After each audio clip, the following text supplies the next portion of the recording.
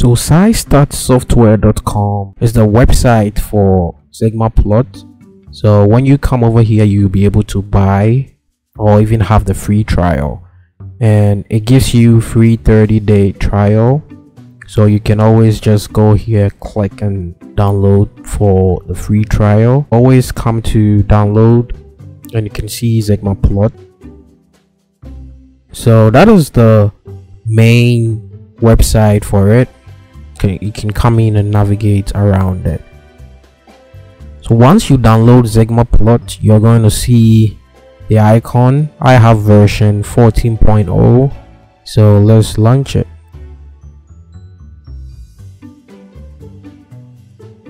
Okay, so once you launch the software, you're going to see this quick start. So this is how it looks like. It's a basic interface like Microsoft Office. So you can just come in and choose create a new book from Excel, create a new book from database, create a new notebook from data on clipboard, or just create a blank notebook. You can also go for a quick tutorial on that. Let me drag this here, so you can do a quick walk-in tutorial on that as well. So let's choose create new blank notebook. So it gives you the spreadsheet like your normal Excel does. The first thing is you have your SigmaPlot ribbons. So you have it here, and you have the ribbon button here, so you can drop it down and then you can maybe choose, let's say, ribbon style. Now you have blue, you can change this to black, you can change it to silver as well, and you can also change the configuration to compact.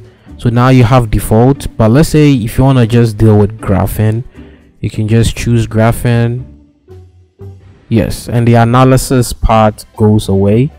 If you choose analysis, the graph goes away and you only have the analysis tab showing. So you can always customize this. I would always recommend that it's on default, so you have everything available to you to work with. So the next one is you see the SigmaPlot symbol here. That is the main button.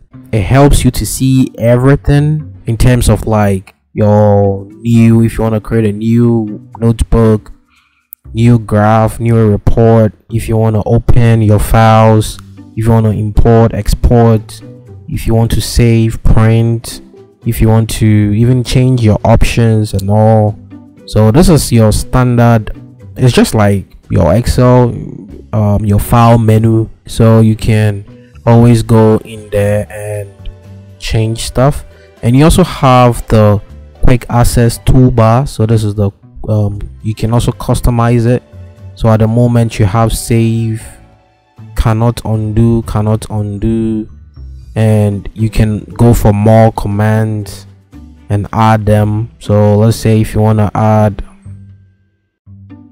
print preview, you can add it and all that. So you can always customize. Now you see print preview shows in your quick access toolbar. With this, it's just like your usual interface where you have your home, you have your worksheet, you have your create graph. So if you come to worksheet, you see tabs where we'll go through them, and you also have your create graph. So you see all the different kinds of graphs that we will go through, and then you have also your graph page. This is to help you customize your graph area.